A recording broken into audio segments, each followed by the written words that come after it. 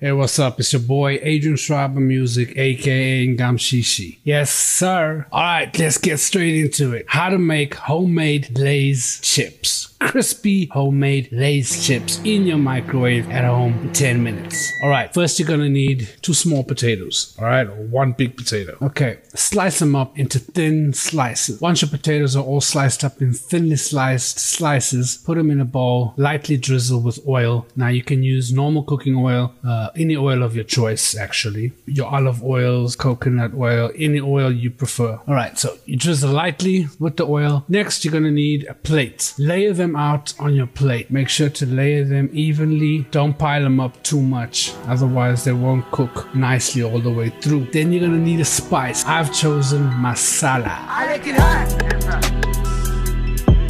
I like it hot. Yes, sir.